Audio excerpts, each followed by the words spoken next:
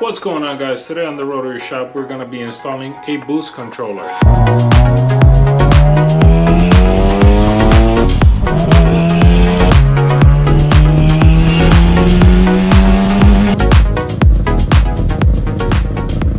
Alright, now before we get started with the whole installation of the boost controller, we need to make a bracket for it so it's not flopping all over the engine bay. So I got some aluminum. I'm going to show you how to cut it up, bend it up, and you'll have something that's sturdy and secure onto the engine bay so the boost controller doesn't flop everywhere.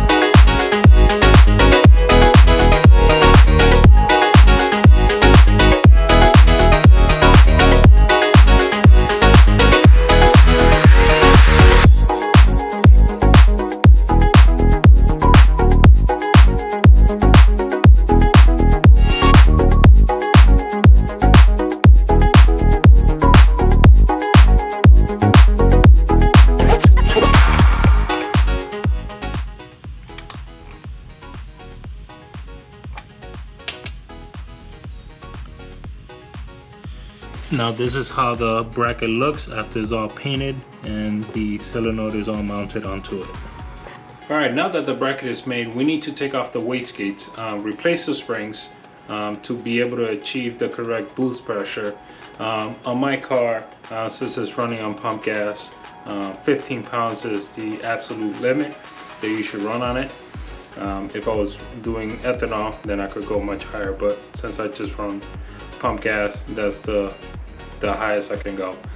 So I need to throw on some 7-pound springs onto the wastegates. So if you need to see how this is all done, you can check out this video up here, which I also made, that describes and shows you how to replace the springs. So I'm gonna go ahead and do that.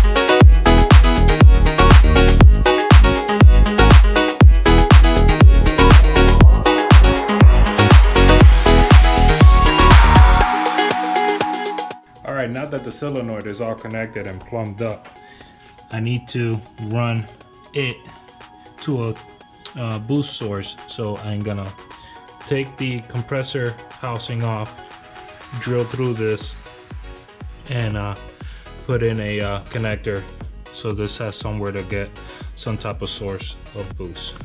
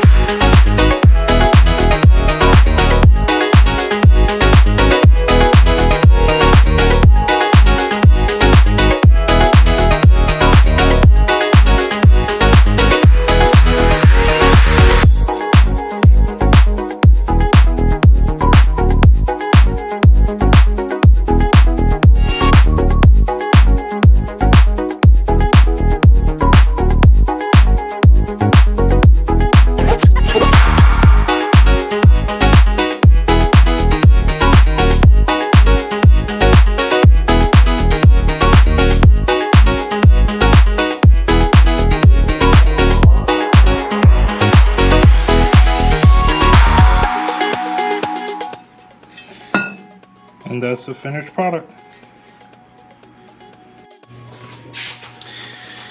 And now we're just gonna put this back in